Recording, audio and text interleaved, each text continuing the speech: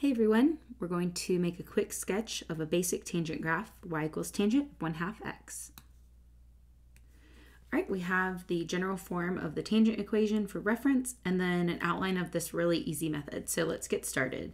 In step 1, we find our essentials starting with a, or the leading coefficient. So we don't see anything here, that's an understood 1, and that's going to help us with the y coordinates of our tangent curve shaping points in step 2. All right, b, that's the coefficient of x. All right, in our case, it's 1/2. And we'll use this to find our period. So the formula for tangent is pi divided by b. So pi divided by 1/2, or multiplying by the reciprocal, 2/1, is going to be 2 pi. So our period is 2 pi. That's the length of one horizontal cycle. All right, once I get my period, I like to divide it by 4 and use that as the horizontal scale. And this just ensures each of the key points in step 2 line up nicely with a horizontal tick mark. Makes for a nice clean graph. So let's do that now. 2 pi divided by 4 reduces to pi over 2, and that's how we'll count on our horizontal axis.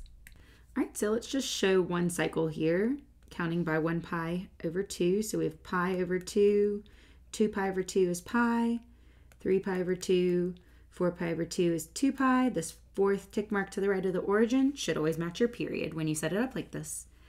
All right, then look at your value of a. That'll help you to determine a good scale for your vertical axis. Since a is 1, all we need to do is count by 1s, up 1 and down 1.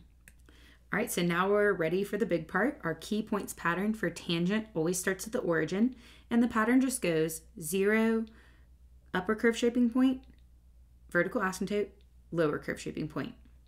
So let's do that. Put your 0 on the origin, or x-intercept. All right, your first curve shaping point, the upper one I like to call it, happens at pi over 2, and you get your y-coordinate just using the value of a, so 1. All right, then at your next horizontal tick mark, you'll have your first vertical asymptote here at pi. And then at 3 pi over 2, you'll have your lower curve shaping point. And to get the y-coordinate, just use the opposite value of a, so -1. Put the point right in the middle. And then your pattern would start to repeat at 2 pi. So step 3 is all about just sketching in that nice tangent curve. And here is one cycle. I like to call this a broken cycle since the asymptote's in the middle. All right, if you want to extend this graph, you can just repeat the pattern in either direction. So asymptote would be right there. You can work the pattern backward if you'd like. Another asymptote. And so you see we just have some really nice tangent curves for our quick sketch graph. So that's all we need for our sketch. It's a really nice graph. If you'd like to find the equation of the asymptotes, there's a really quick and easy way to do this. I'll show you briefly. So take your inputs of your tangent function. These are your horizontal transformations, so 1/2 x, and set them equal to pi over 2 plus pi k. Those are your original asymptotes for a y equals tangent x graph. Now k is just an integer. Depending on what integer you substitute in, you'll get a different asymptote along the graph. All right, so you have this set up. All you have to do now is solve for x, which essentially applies the horizontal transformations to the original asymptotes, and then you'll have the asymptotes you need for your graph.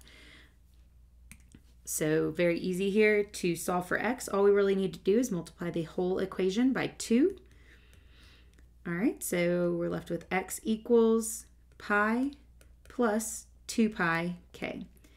All right, so practice here. Substitute in k equals 0. You'll get that asymptote that we already have, x equals pi. That's when k equals 0.